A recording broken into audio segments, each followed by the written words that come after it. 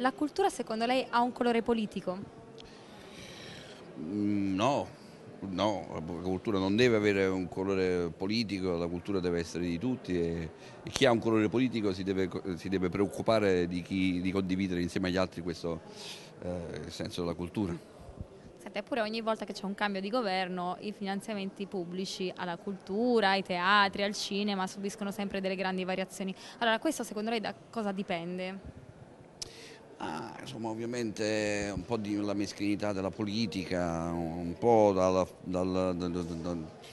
dalla sensazione che hanno preso la destra in Italia di avere dei nemici nel mondo della cultura, è una miopia, ma non è che la destra ha colpito solo il mondo della cultura, ovviamente.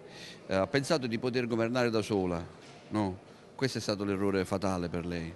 Sono entrati su e hanno incominciato a fare fuori una metà del paese, era una cosa impossibile, un errore che non dobbiamo fare noi chi andrà al governo, quando sarà poi se, che non si può governare contro una buona parte del paese. Senta, in questa grave emergenza economica si rischia un po' di fare la guerra dei poveri, nel senso varie categorie fanno guerra tra di loro chi riesce a spartirsi gli ultimi spiccioli.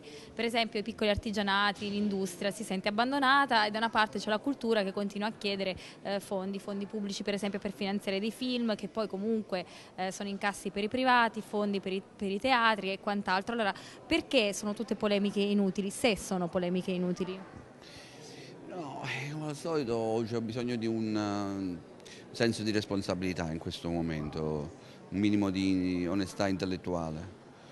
Cercare di fare film e produzioni intellettuali solo quando uno ha la sensazione di avere una cosa importante da dire, una cosa degna, perlomeno da dire, altrimenti tacere. Ecco.